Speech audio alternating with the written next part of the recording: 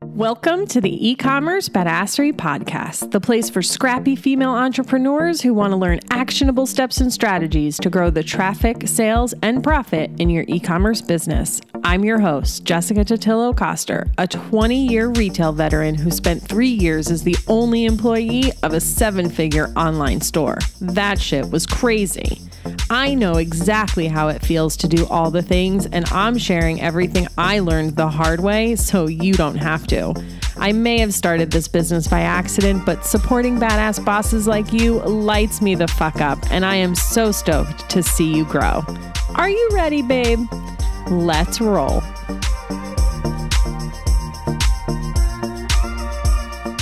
Welcome back to the eCommerce Badassery Podcast. I'm your host, Jessica Coster. If you're new here, welcome. We talk all about how to grow the traffic, sales, and profit in your online store. So if that's what you're trying to do, you are in the right place. Make sure you hit that follow or subscribe button in your favorite podcast player so our episodes are downloaded automatically and you never miss a thing. So tell me, are you ready to be blown away by the latest trend in the world of content creation? I'm talking about the rise of AI content generators. That's right, AI-powered content creation tools are becoming more and more popular, and they're changing the game in a big way. With the help of these innovative tools, you can now create high-quality content faster than ever before. From articles and blog posts to social media captions and product descriptions, AI content generators are capable of producing a wide range of content types with incredible accuracy and efficiency. In this episode, we'll dive deep into the world of AI content generators and explore how they work, what benefits they offer, and what the future holds for this exciting technology. So buckle up and get ready to witness the amazing rise of AI content generators. Okay, that sounded a little too excited. Let's try this. In recent years, there has been a growing interest in AI-powered content generators. These tools have gained popularity for their ability to create a variety of content types with speed and accuracy. From social media posts to product descriptions, AI content generators are changing the landscape of content creation. In this episode, we'll take a closer look at AI content generators, their benefits, and what the future may hold for this technology. So let's explore this topic in more detail and discover what all the hype is about. If you're thinking those sounded like AI-generated intros, you would be correct. We'll come back to those intros in a minute, but first, let's try my own intro, the one I actually wrote for this. Unless you've been living under a rock over the last few months, you've likely seen AI content generators making quite the splash on the internet. While AI content generators have been around for a while, it was the release of ChatGPT that really took the internet by storm, and all of a sudden, every platform that requires creating content has an AI content generator. In fact, Shopify Magic is an AI content generator that writes e-commerce product descriptions. It was released a few weeks ago along with a bunch of other updates I talked about on episode 201 of the podcast. When I logged into Notion the other day, I saw a prompt to open up AI as well. Over the next year, I expect we'll see a lot more enter the market. Google's Baird is currently in testing mode with some trusted partners, though it should be publicly available over the next couple of weeks. Tools like Jasper, which have been around for a while, are also likely to get more attention. It's been really interesting to see the reaction across the internet to the AI content creation craze. Some marketers are super excited about it. Others wonder if it's coming for their jobs. There are already websites dedicated to helping you write better prompts. And there are others who keep saying they expect content quality across the internet to take a dip while everyone is figuring out how to properly use these tools. And I'm sure you've seen a meme or two that pokes fun at all the duplicate copy people expect to start seeing. I'll stick one in the show notes on my website if you want to giggle. When it comes to understanding these tools and how they're going to fit into the overall digital marketing landscape, the first thing to understand is that it will not 100% replace human writers, as you can tell from the intros I shared. at least not right now. They can't capture your unique voice and struggle to see the nuance in human communication. AI generators can also produce inaccurate or outdated results. The technology behind ChatGPT is not connected to the internet, and it only knows the information it has been fed, and it has only been trained up through 2021. While some generators are connected to the internet, that doesn't even necessarily mean they're going to perform better, because there's a lot of inaccurate and outdated information on the internet too. In fact, when Google unveiled Baird, it produced an inaccurate answer to one of the prompts during the demonstration. You also have to remember that these tools don't really understand what they're saying. It's a computer generating words based on an algorithm. Who knows what the future will bring and how the technology will evolve, but right now it is not 100% reliable and does require a human touch. So, what are the best AI content generation tools? Well, there are a lot of them, and there's a few different methods they use in the back end. We're not going to get into all the technical details of the platforms today, and we're really going to be focusing on two specific platforms, really the most popular ones and the ones that I've actually used, and those are ChatGPT and Jasper.ai, which was formerly known as Jarvis, and Conversion AI. Speaking of Jasper, I do have a special deal for you if you're interested in trying Jasper, so stick around to the end, or you can just cheat and skip ahead to the show notes for all the details. There are also numerous different use cases for these tools, which we will touch on briefly, but what I really want to dive into today is creating written content.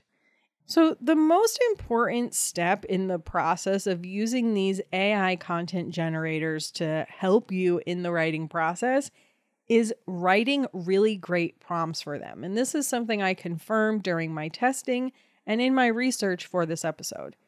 In fact, there are already tons of websites and posts popping up that walk you through how to actually use the tools and create great prompts. I'll stick some additional resources in the show notes, but here's the gist. The more generic your prompt, the more generic the response. And the way you create these prompts is going to depend on the tool you use. For instance, ChatGPT is just a chatbot where you ask questions and essentially have a conversation.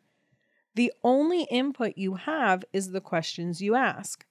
That doesn't mean you can't get good results from ChatGPT. It just means you have to be more intentional with the prompts that you give it. And keep in mind that because it's a chatbot, you can also give follow-up questions based on the initial content you got to get different results. This will make more sense as we chat through this. So remember the two intros I shared with you? For the first version, the prompt I gave it was, write a conversational blog post intro in an excited tone about the rise of AI content generators. Because it sounded a little too excited for my taste, I followed up with another prompt that said, tone down the excitement a little bit, and then I got the second intro. Jasper, on the other hand, which by the way is accessing the same data as ChatGPT. It's driven by the same technology in the back end. Jasper gives you a more robust interface to guide you through the creation of that prompt. So instead of just staring at a chatbot and putting a question in there, you're first picking a template such as a Facebook ad, video script, blog post intro, etc. Then you give it some base information about the topic, the brand you're talking about, and then you also set the tone of voice you want to use. Inside of Jasper, they also have some additional partnership tools you can subscribe to for a deal, such as an SEO checker, a plagiarism checker, and it even gives you access to Grammarly. So how do you create great prompts for AI content generators? Just like the content you'd create from scratch, there are a few things you need to have in place before you can even start using the tool beyond just the topic you're covering. And remember, the tool you use is going to dictate how you implement this.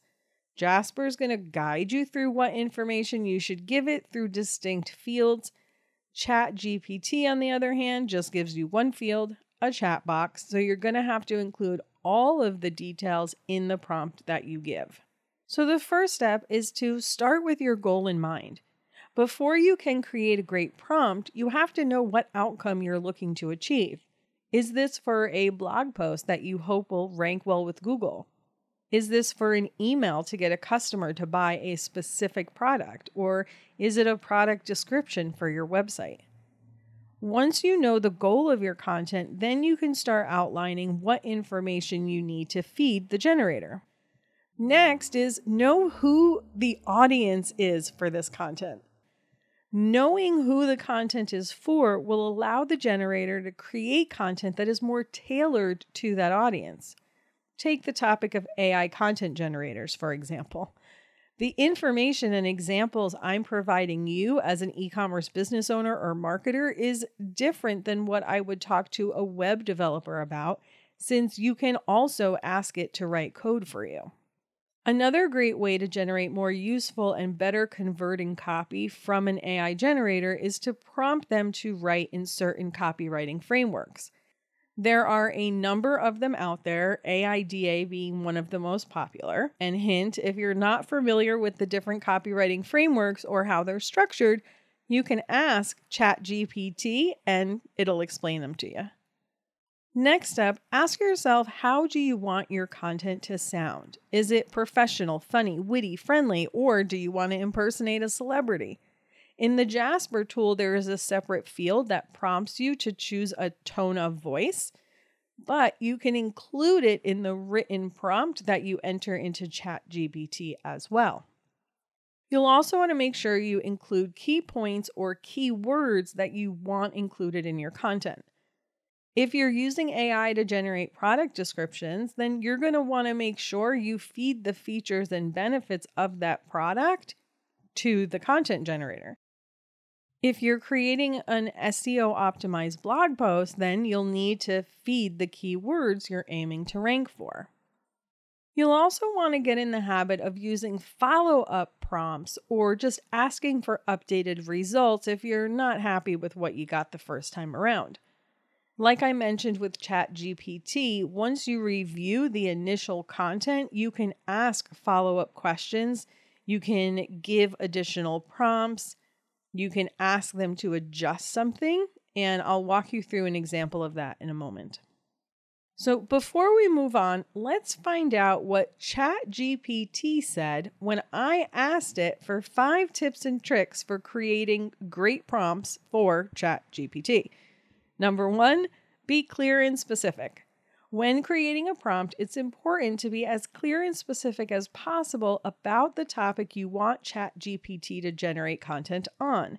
This will help ensure that the responses are relevant and on point. 2, use open-ended questions.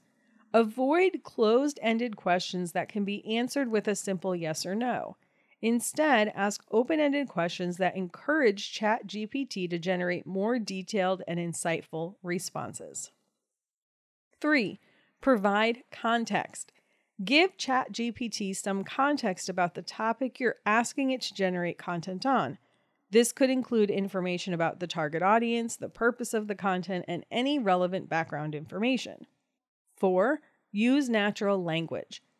Try to use natural language when creating your prompts, as this will help ChatGPT understand your intent and generate more accurate responses.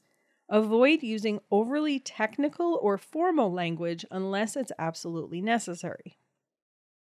5, experiment and iterate. Don't be afraid to experiment with different types of prompts and see what works best. You may need to iterate on your prompts and refine them over time in order to get the best results. All right, now that we understand what these tools are and how to get the most out of them, let's go through some example prompts so you can get a sense of how to write them. So for instance, if you hop in there and say, give me 10 curiosity subject lines for email, it's likely going to spit out some salesy generic stuff that you would never say. If you ask for blog post ideas for your industry, there will likely be some decent prompts, but nothing earth-shattering that you probably couldn't think of on your own. But if you ask it to write an email using the AIDA copywriting framework to encourage e-commerce business owners to invest in an e-commerce marketing membership to grow the traffic, sales, and profit in their online store, you might get something decent as a jumping off point. Once you get that first result, you can also give it follow-up prompts such as use a more conversational tone and the name of the membership program is The Lounge. Then it will rewrite the email with your updates. If you want to see the results of these prompts and some others that I tested out, make sure you check out the show notes on my website. Go to ecommercebadassery.com/205. So, are AI content generators only for creating content? The short answer is no. While that was the main focus of our conversation today, tools like ChatGPT can be used for more than just creating written content. How about we let ChatGPT tell us all the ways it can be used? Number 1, information retrieval. You can ask ChatGPT for information on a wide range of topics such as history, science, technology, culture, and more. ChatGPT can access a vast amount of knowledge and provide you with accurate answers to your questions. Accurate is questionable. 2, personal assistance. ChatGPT can assist you with various tasks such as setting reminders, scheduling appointments, making reservations, and more. You can also use ChatGPT as a language translator or to practice your language skills. Note, pretty sure this is not accurate because ChatGPT cannot access my device, and if you ask it to set a reminder for you, it will tell you that and then give you alternatives on how to actually do that. Number 3, creative writing. ChatGPT can help you generate ideas for creating writing projects such as stories, poems, and scripts. You can provide ChatGPT with a prompt and it will generate a response based on the information it has learned from a large corpus of text. 4, education. ChatGPT can be used as an educational tool for students and teachers. It can provide explanations for complex concepts, answer questions, and even generate quizzes and tests. Number 5, customer service. ChatGPT can be integrated into customer service systems to provide quick and accurate responses to customers' inquiries and concerns. Number 6, research. ChatGPT can help researchers by providing them with access to a vast amount of information on various topics. It can also assist with data analysis and generating hypotheses. Number 7, entertainment. ChatGPT can be used for entertainment purposes, such as playing games, telling jokes, and engaging in casual conversation. So the question we're all wondering is, should you use AI content generators? The short answer is sure. As long as you use them responsibly and understand that not only does it take some time to get good at prompting them, but the final result will require a human touch. One of the main reasons someone might want to use an AI content generator is to save time. Running an online business, any online business, requires a lot of content creation, whether it's blog posts to gain organic traffic, social media posts to engage your audience, or product descriptions for your e-commerce website. We are all creating a shit ton of content. Whether or not these tools are a time saver for your content creation depends. It depends on your business, your relationship with writing content, and your particular use case. For some people, the idea of staring at a blank page and blinking cursor is the worst experience ever. For others, they love to write. If you're writing about something you already know that doesn't take a ton of research, it's likely the content will just pour out of you anyway. If you're trying to create product descriptions for thousands of products in multiple different languages, then an AI content writing assistant will probably be really helpful. If you run a content website or are creating content for multiple clients, then an AI content generation tool will likely save you a ton of time. And ultimately, as you get better at feeding these tools information and creating better prompts, you'll get better responses and it will definitely take you less time.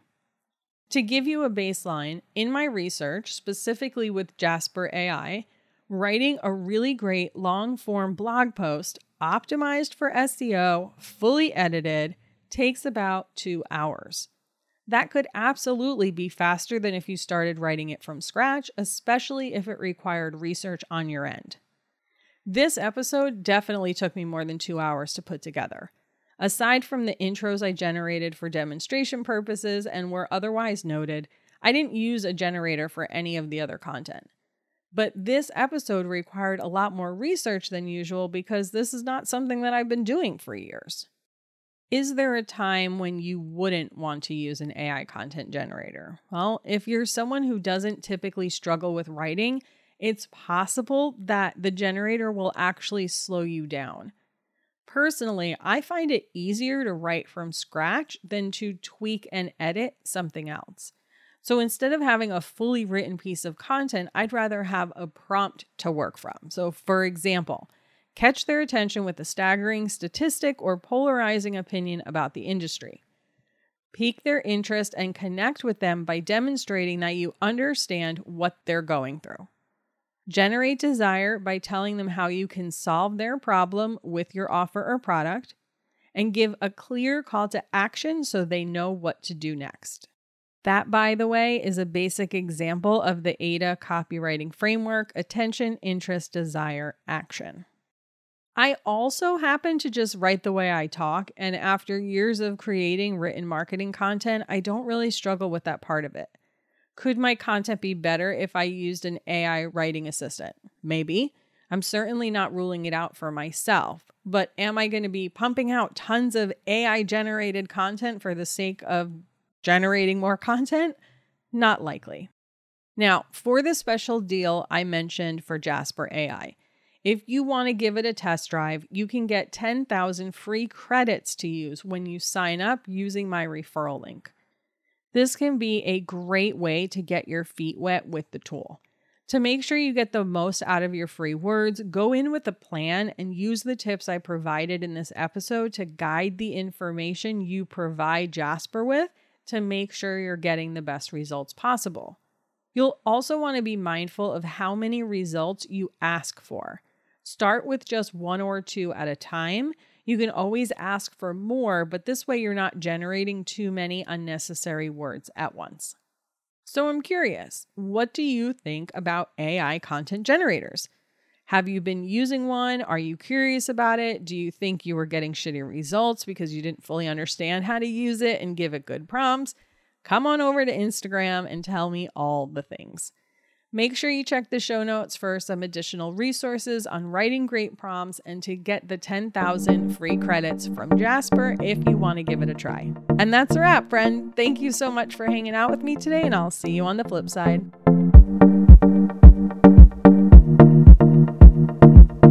Thank you so much for listening to today's episode. If you like what you heard, I'd be so grateful if you'd leave a review on Apple Podcasts, and don't forget to subscribe so you never miss an episode. And if you're looking to surround yourself with more product entrepreneurs who totally get your life right now, get your booty on over to the eCommerce Badassery Facebook group. Can't wait to see you there.